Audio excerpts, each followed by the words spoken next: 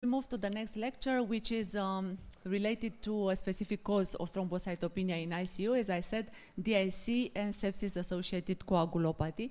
Again, my disclosures. So DIC is often the immediate precursor of death. We see it in patients that will eventually die very often. And this is why we can say that DIC actually stands for death is coming. DIC means that we have the intravascular activation of coagulation with loss of localization, which can arise from different causes. And here you have the most common underlying diseases predisposing to DIC. As you can see here, sepsis is the first one because it is the most common cause of DIC. And actually somewhere around 30 to 50% of septic patients exhibit at least some features of DIC. Now we have discussed about the physiology of coagulation. So we know that we have in coagulation, we have the clot formation and the clot lysis. So let's imagine this process of DIC as a resultant of two vectors. One of clot formation, of coagulation, and one of clot lysis, of fibrinolysis.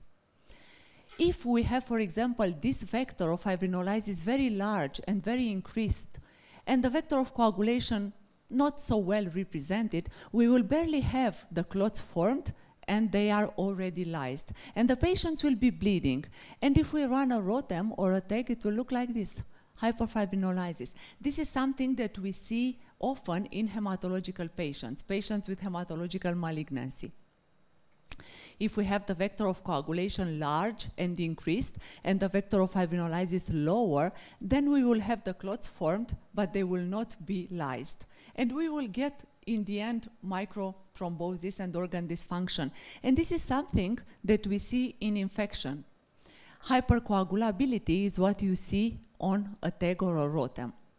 If we have both vectors very large and increased, so we have coagulation and we have also fibrinolysis, then we will have, of course, the massive consumption of all the coagulation factors and of the platelets.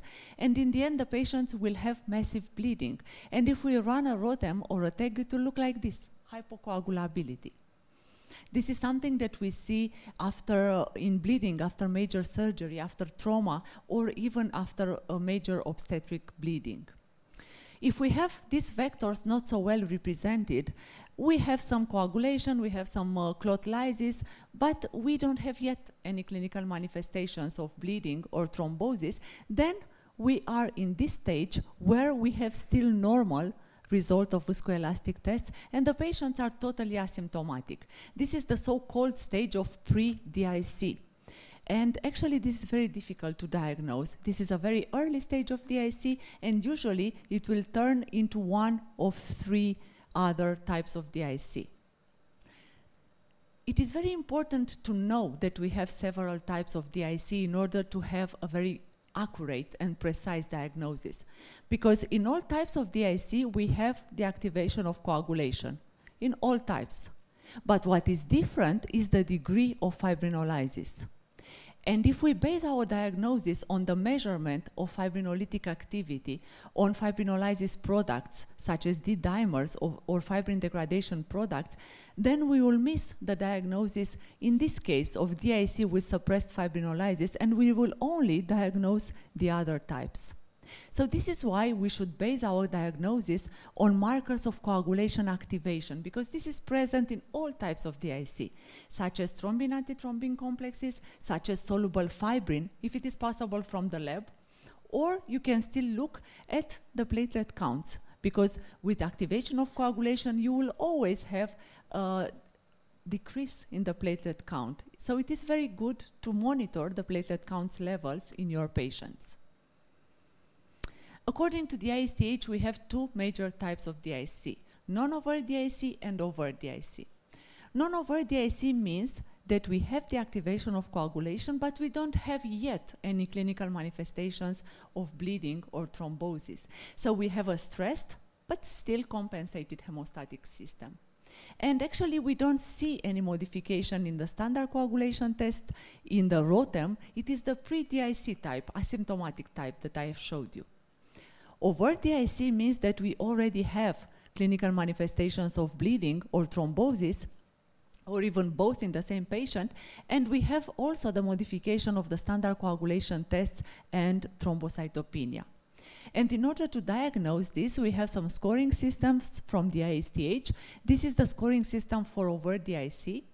And as you can see, it begins with a very important question. Does the patient have an underlying disorder known to be associated with DIC?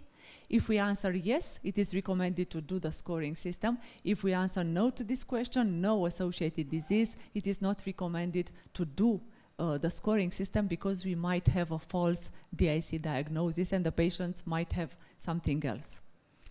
The scoring system for non-overt DIC is a little bit more complicated. As I said, it is more complicated to diagnose this because it takes into account not only one value of the hemostatic markers, but the trend over time of the results.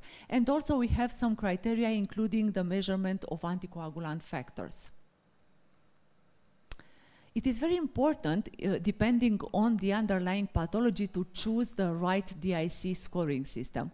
For example, we have the scoring system from the Japanese Ministry of Health, Labor and Welfare, which is appropriate to be used in patients with hematological malignancy, hematological DIC. The scoring system from the ISTH is good for all types of DIC, but the problem is that the sensitivity is not so good. The specificity is good, but it is not very sensitive, so we might miss the diagnosis in some patients. And we have Japanese Association of Acute Medicine, JAAM, scoring system, which is appropriate to be used in patients with infection-associated DIC, with sepsis. And as you can see, it includes here SIRS score. As we know, SIRS was removed from the sepsis 3 definition, and this is why, since 2 years ago, we have now another score designed to fit the sepsis 3 definition, and this is sepsis-induced coagulopathy score. This is a very easy score. Actually, it identifies patients having a stage earlier than DIC, and this score includes the platelet count, the prothrombin time, and the SOFA score. 3 main elements. And this is very easy to perform in every of your patients. And it was demonstrated that it is similar with JAAM DIC scoring system as sensitivity. So it identifies almost the same patients. As I said, sepsis is the most common cause of DIC. And almost in all the septic patients, we have some hemostatic abnormality. Either we can have only the small modification in coagulation tests, but in some patients we see bleeding, thrombosis, and we see DIC. So we can look at this sepsis pathology as a prototype of DIC. And now we have this increasing evidence in medical literature showing clearly that we have an extensive crosstalk between inflammation and coagulation. And not only that inflammation triggers and activates coagulation, but coagulation, once activated, will increase the inflammatory response. And when they will become like uncontrolled and excessive, they will lead in the end to endothelial dysfunction, to ischemia, to organ dysfunction, and to death. Normally, as I said in the previous lecture, cells that express tissue factor are not in contact with blood, because otherwise we will have coagulation activated all over the place. These cells are found underneath the vascular wall and will, in normal people, will be exposed to blood flow only when we have a lesion. However, in sepsis or in other states with high inflammation, under the effect of cytokines, we have circulating cells like monocytes and endothelial cells expressing tissue factor on their surface, and this comes in contact with blood, leading to the coagulation activation, thrombin generation, and fibrin formation. Not only this, but under the effect of cytokines, the endothelial cells will express on their surface adhesive substances, leading to increased platelet adhesion and leukocyte rolling, and leading to endothelial dysfunction and activation. Now, coagulopathy in sepsis is not only due to the activation of coagulation. This is the most important, of course, but this is sustained and it is helped by the concomitant decrease in anticoagulant mechanisms and a concomitant decrease in fibrinolysis. So all of these three together will lead to endothelial dysfunction and to organ dysfunction in sepsis. As I said, not only inflammation increases coagulation, but coagulation, once activated, increases inflammation. And this is a study, very simple study, performed more than 15 years ago in healthy volunteers which received recombinant activated factor 7. And they measured the level of cytokines after giving this, and they found out that we have an increase in inflammatory cytokines after the coagulation was activated by this factor 7. What is the explanation? The explanation is within these receptors, protease-activated receptors, which are found on inflammatory cells. And these receptors are activated by coagulation factors and will lead to the increased formation of pro-inflammatory cytokines and chemokines. So we have a bidirectional relationship between inflammation and coagulation. Not until long time ago, this coagulation activation was seen as detrimental because we have the limiting of blood flow to the organs. However, recent research demonstrated that this coagulation activation is actually useful for immune defense, and this is called immunothrombosis. How is this possible? It seems that the formation of the blood clots will help to contain the microbes inside and will limit the microbe dissemination into the body. Also, it seems that if we have these blood clots formed inside the body, these microbes will not be able to enter and get out of the blood vessels so easily. Also, the components of the blood clots serve to recruit at the site of infection cells like macrophages, like neutrophils, and will improve the process of immune defense against the microbes. And also, what is very interesting, it seems that even intravascular clots formation is good because it will realize some compartments inside the blood vessels, and in these compartments the concentration of antimicrobial peptides will be increased and will help to better destroy the microbes. So this is immunothrombosis. So in the end, this coagulation activation in sepsis is very important and can either lead to pathogen clearance and a good outcome of the patient, either if it is too exaggerated can lead to secondary tissue damage and organ dysfunction. So as I said at the beginning, immunothrombosis is good. If it is overwhelming and gets out of control, it will turn out to DIC and the patient will get organ dysfunction. What would be really good would be if we could find exactly this moment when coagulation activation becomes detrimental from a beneficial process. Because this is the moment when we have to stop it. This is the moment when we have to give anticoagulant treatments in order to stop the coagulation activation. This is the therapeutic window. Now, if we move from the bench to the bedside, the question is how to identify this therapeutic window. And then if we know when, then we should know what to give to our patients and in which patients. Let's start by trying to answer the first question. How do we find this therapeutic window? Can we turn to standard coagulation tests in order to see this? Actually, the answer would be no, because as we discussed before, standard coagulation tests are prolonged not only in septic patients, but in general in critically ill patients. And also in sepsis, as you can see from this study, compared to control subjects, septic patients have a prolongation of standard coagulation tests. And they have this because they have a decrease in the level of coagulation factors, majority of them, except for factor 8 and for fibrinogen. But this decrease is not so important to compromise hemostasis. As you can see, the levels are not lower than 30%. But still, they are a little bit low and they delay the initiation of coagulation. If we measure the amount of thrombin which is generated by septic patients and by control, and this is thrombin generation tests, the amount of thrombin is the area under the curve. Controls, dotted line, septic, full line. The amount of thrombin which is generated is the same, or can be even higher in some septic patients compared to controls. But it is produced a little bit later. We have a delay in the initiation, but once it is activated, we have the same amount of thrombin which is generated. So the answer is no. We cannot have our therapeutic window identified by standard coagulation tests. What about ROTEM? This is a study comparing the results of standard coagulation test and ROTEM in controls, healthy controls, patients with sepsis without DIC, patients with sepsis with DIC.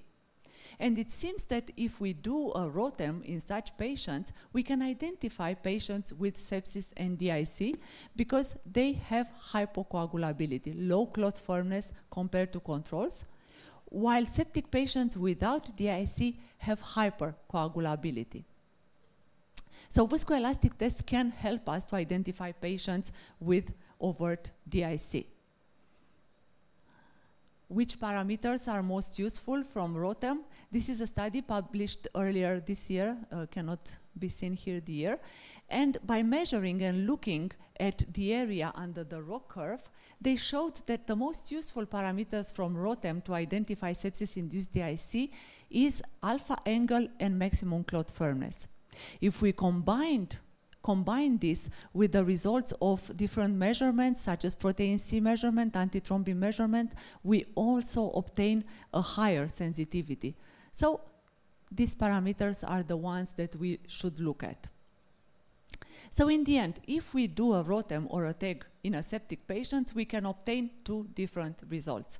Hypercoagulability, if we perform the test very early after we have the initial activation of coagulation and in the stage of microvascular thrombosis. Or if we wait a little bit more, after the consumption of clotting factors already took place, we can see hypocoagulability. Our therapeutic window is here. After we have the initiation of coagulation activation, the process of immunothrombosis already took place, but before we have the decrease in clot firmness and the decrease in the clotting factors, because otherwise, if we wait too long and we give the treatment here, the patients will be bleeding.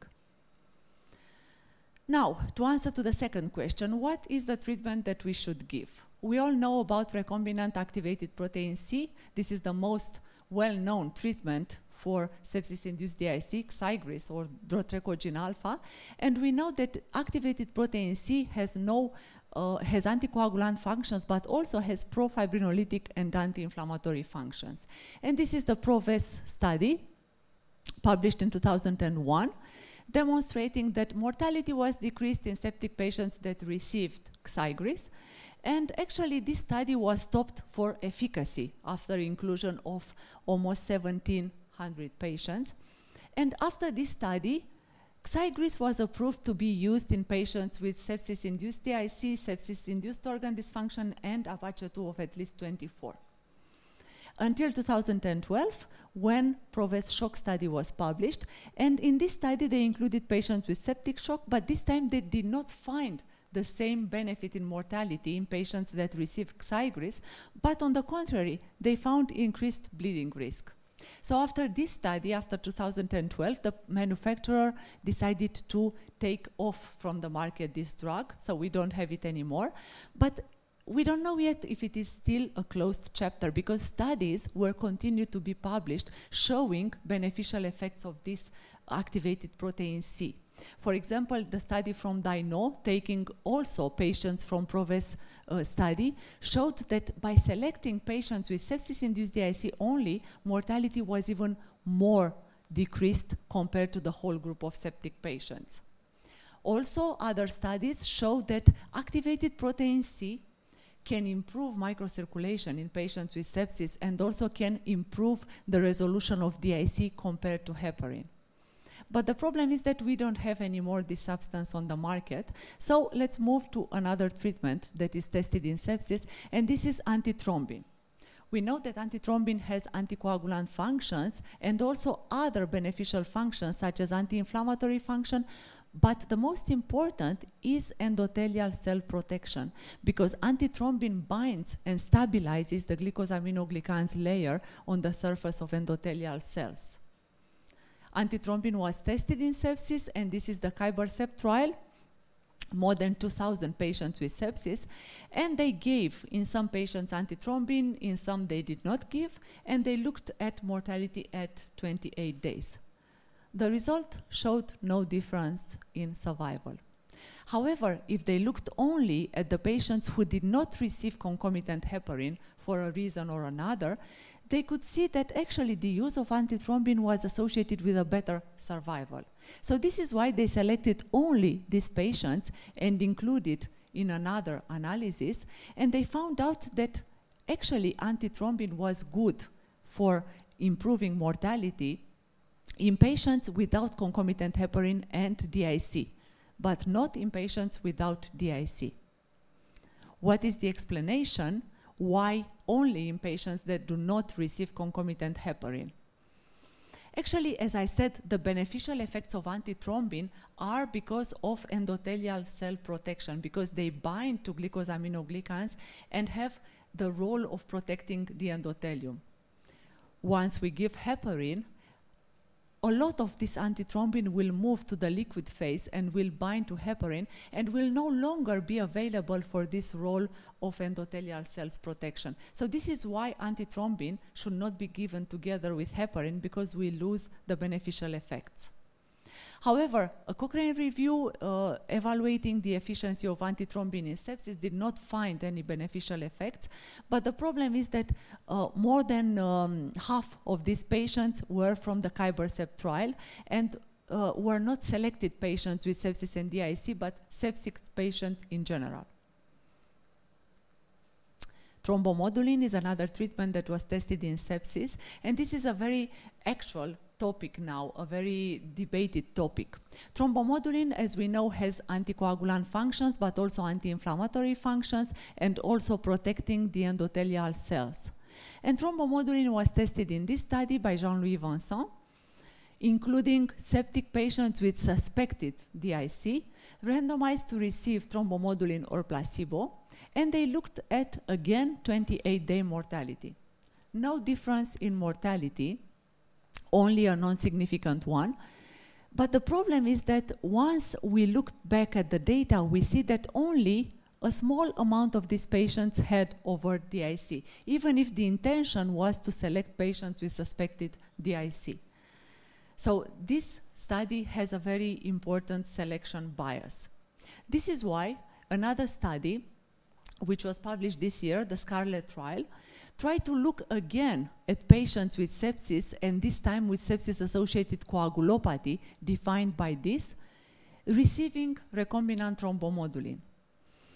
And they looked again at the same endpoint, 28-day mortality. Again, no difference in survival.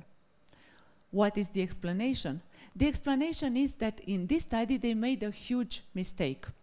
They included the patients having sepsis-associated coagulopathy, but they allowed a time interval from patient inclusion until thrombomodulin administration of 40 hours.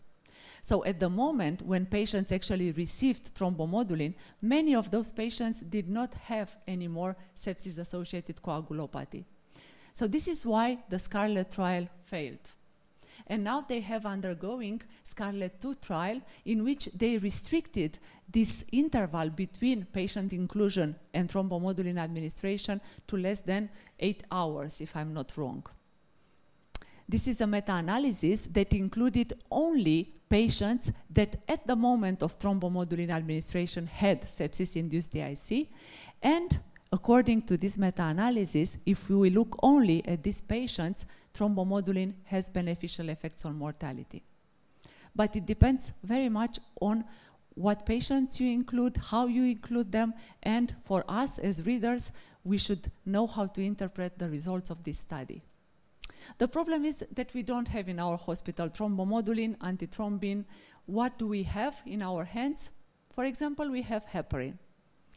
And it was demonstrated in several trials that the use of heparin was associated with a better survival in septic patients, and the risk of bleeding was not increased. The question is which type of heparin we should prefer. We should give low molecular weight heparin or unfractionated heparin in our patients. And there are not so many studies to assess this question. This is the HALO pilot trial. The study is still analyzing the data, not recruiting patients anymore, but we have the data only available from day 1 and 2. And in this study, they included septic shock patients randomized to receive unfractionated heparin or dalteparin, and they looked at different hemostatic parameters after this.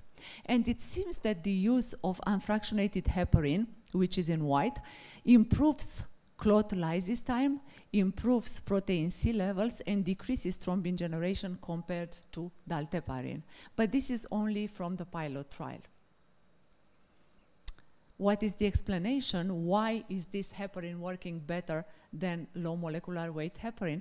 Because not only the anticoagulant function is beneficial, but also it seems that heparin has more functions like inhibiting cell-to-cell adhesion, inhibiting the adhesion of cells to endothelial cells, and in the end protecting the glycocalyx. What do the guidelines say? This is the Japanese guidelines, which recommend that we should necessarily evaluate the coagulation and fibrinolytic status of our septic patients. We should guide the decision to start treatment by JAAM score, because this is their score, the Japanese score. And regarding the treatment, they don't make any clear recommendation for thrombomodulin because the Scarlet trial was still undergoing at the moment when these were published, but they recommend the use of antithrombin in patients with sepsis-induced DIC and low antithrombin activity. So this is a very important recommendation, and they use it in Japan. Our guidelines, European guidelines, they recommend against antithrombin, and they make no recommendations regarding heparin or thrombomodulin. So we have basically no guidance.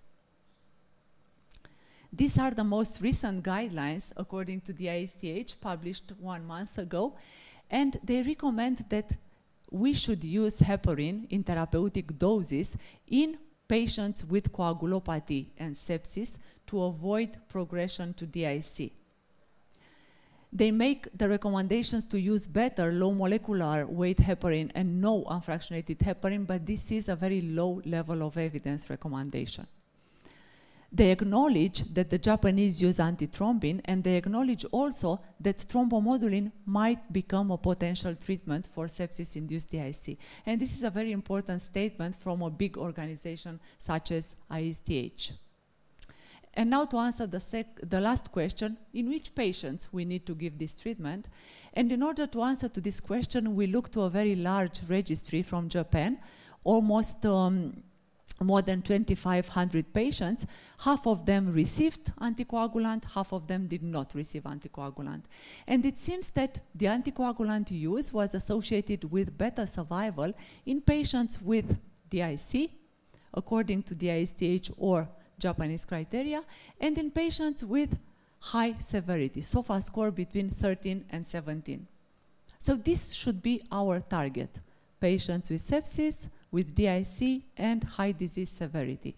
In these patients, we should give at the appropriate moment anticoagulant treatment. This is an algorithm. If you have sepsis with thrombocytopenia, first of all, you look at sepsis-induced coagulopathy, which is a very simple score. If you have sepsis-induced coagulopathy, in order to avoid progression to DIC, you start with anticoagulant treatment.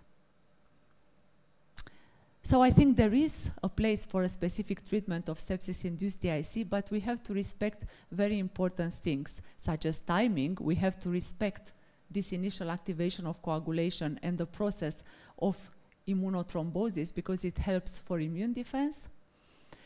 We have to have a good target to include patients with sepsis-induced DIC and high disease severity. And we need to have an adequate treatment. Replacement of natural anticoagulants, such as antithrombin, such as thrombomodulin, or we should look at substances which are capable to limit the interaction between inflammation and coagulation. But this is still undergoing research. But what we know for sure that this treatment has to be individualized and adjusted. Thank you.